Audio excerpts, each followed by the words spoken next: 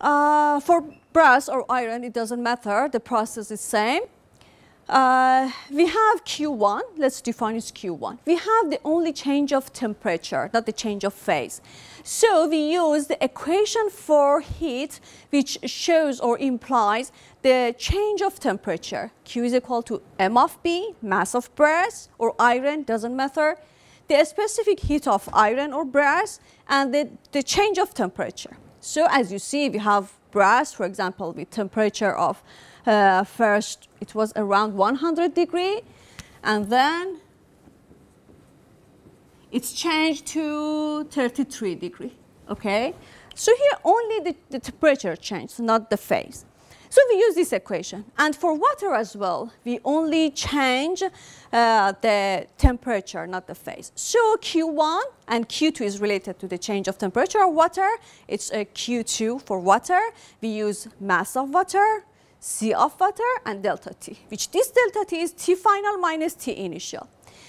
You can write these two as Q1 and Q2, or which Q, which is lost by the water is gained by, for brass, it's gained by water. Or for iron, it's gained by water.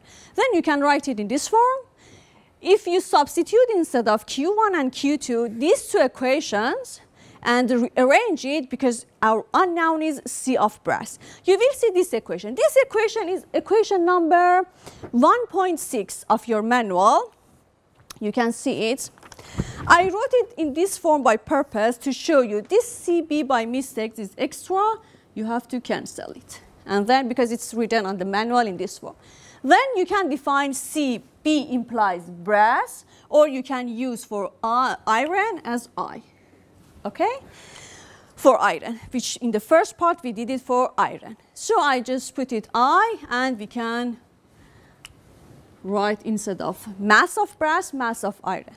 If you substitute your data, which you defined in the table, the first table, in the SI unit, in this equation, you will define the C of iron.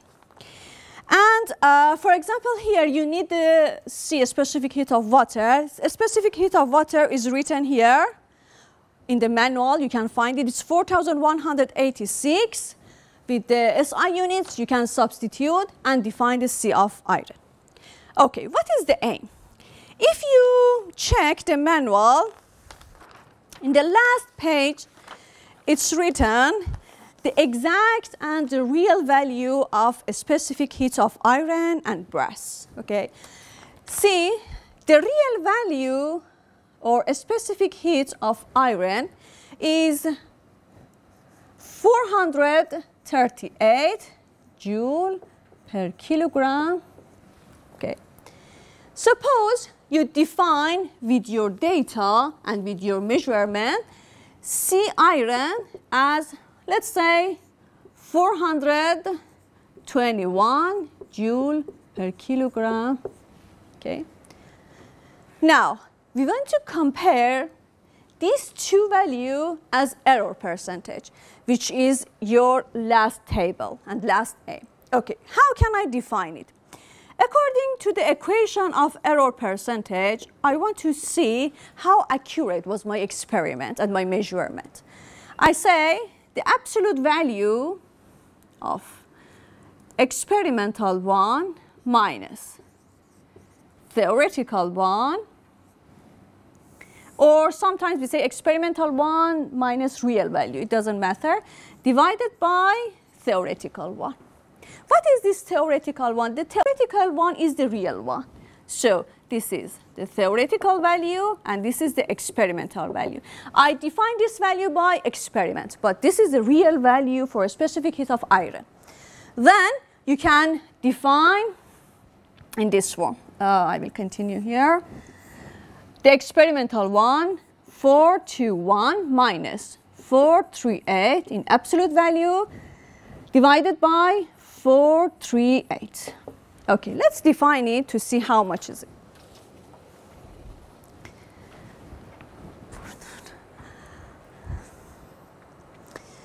Okay.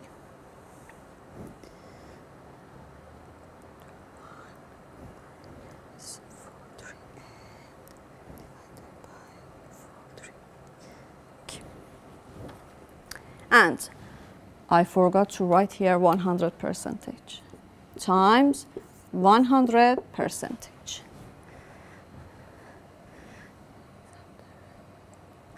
is 3.8%. This is the error of my experiment, 3.8%. Okay? This absolute value makes our result positive. It doesn't matter which value comes first. At the end, we expect a positive value for our result. Okay, we must do exactly the same process for brass. Okay, only the last part, the C of brass, according to the value which is given in your manual, is 380, and you have to write 380 instead of the specific heat of brass, and define yours, and do the calculation again. That's it, okay? And all the processes are same. But the last part, now I want to repeat the experiment for the other material as brass, okay? So again, we need the initial temperature and the mass of water. So let's define it. Again, I will put the container to measure the mass. I want to ignore it, let's make it 0. So then I add water.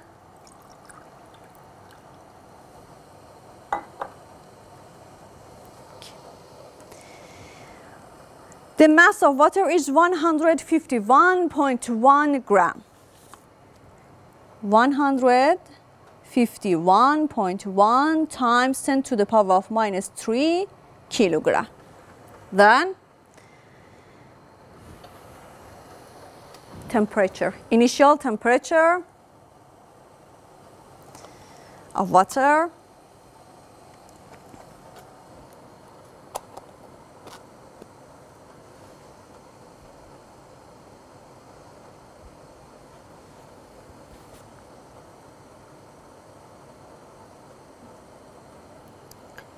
okay, it's changing.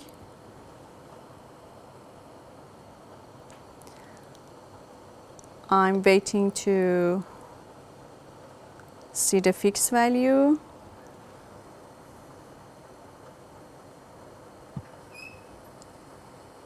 It's still increasing. It's around 28.5 degree. Okay, then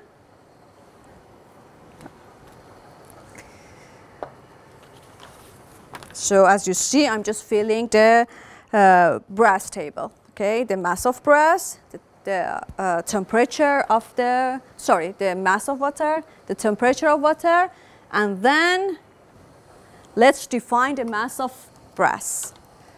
I will put it here. Again, make it 0. Okay. I want to do it fast to reduce our error. It's the mass of the brass is 97.7. Mass of brass 97.7 gram. I multiply it by 10 to the power of minus 3 to convert it to kilogram. Okay. Now, so the water is boiling. The initial temperature of the brass is 100 degree. Then we should wait for the final temperature of the mixture of brass and water.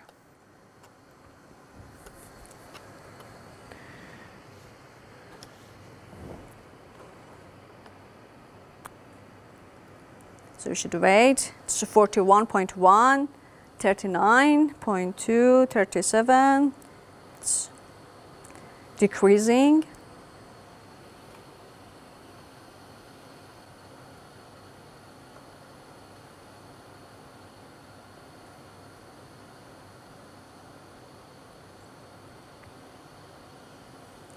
It's still changing. 32.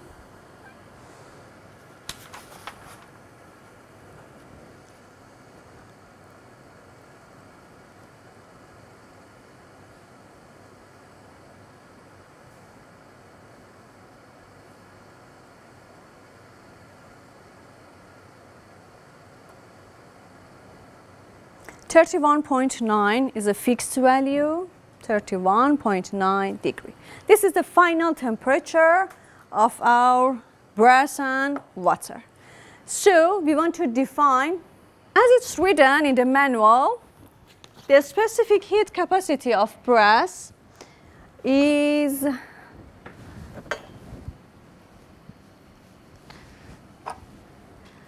380. Okay, it's for brass. And then you will define yours.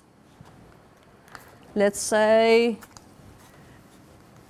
for example, 380. Then just substitute instead of experimental value and theoretical divided by theoretical times 100 to define the percentage error and fill the last table. Okay. In this experiment, we finished to define the specific heat capacity of brass and iron. In the next step, we will go to define the latent heat of ice. Okay. Thank you. In this part, we need ice to define the latent heat of ice. So we have ice here. Then let's check our table to see what parameter is necessary to measure. First is the mass of water and the initial temperature of water. We suppose the initial temperature of ice is 0, so we suppose it's okay. Then the mass of water, again, we use this container, make it 0, add water. Instead of iron or brass, here we have ice. Okay. First, the mass of water is 151.8 times 10 to the power of minus 3 kilogram. Okay.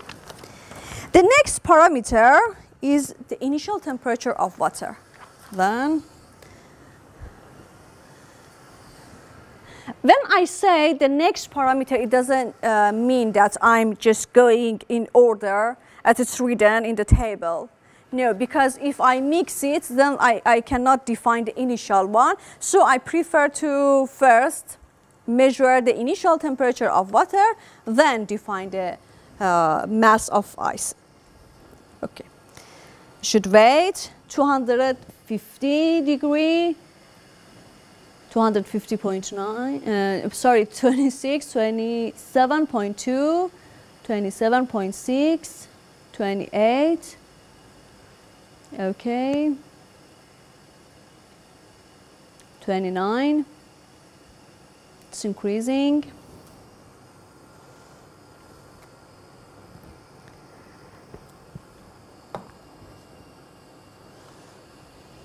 As you see, 29.9.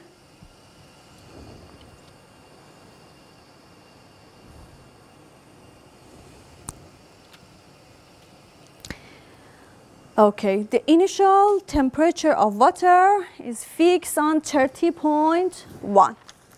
The initial temperature of water, degree. Then we have the initial temperature of ice is 0, as written in the table. And then we need the mass of ice. Okay, so let me put it again.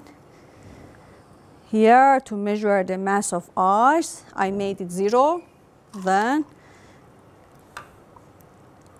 let me add by hand.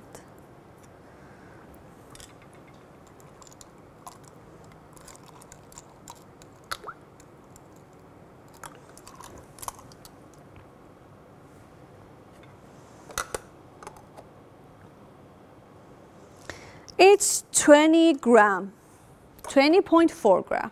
It's 20.4 times 10 to the power of minus 3 kilogram. Now we have mass of water, mass of ice, the initial temperature of both water and ice. Then we should wait for the final temperature.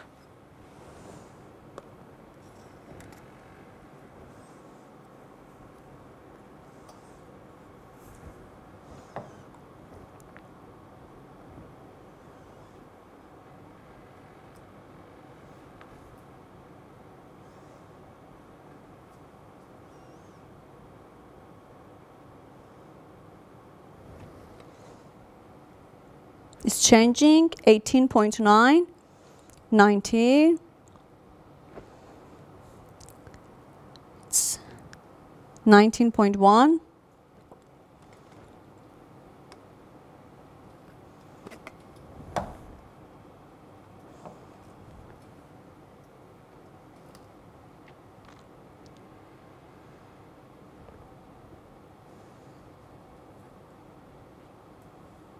18.9 is the final temperature, 18.9 degree. Okay. Now we have all parameters. Let's go to define the latent heat of ice. For defining the latent heat, we have three different heats, or let's say three different steps. First, ice melts from 0 degree to water 0 degree. Here we have the change of phase. So we use Q1 is M of ice, it's mass of ice, times latent heat, which is our unknown. And then for Q2, we have only the change of temperature. So I use for Q, M of ice, because this mass is related to the mass of ice, C of water, because here we have only water, and the change of temperature, final temperature minus 0. And then for water, we have just the change of temperature, which I just call it Q3, mass of water, which we have it, the specific heat of water, and delta T.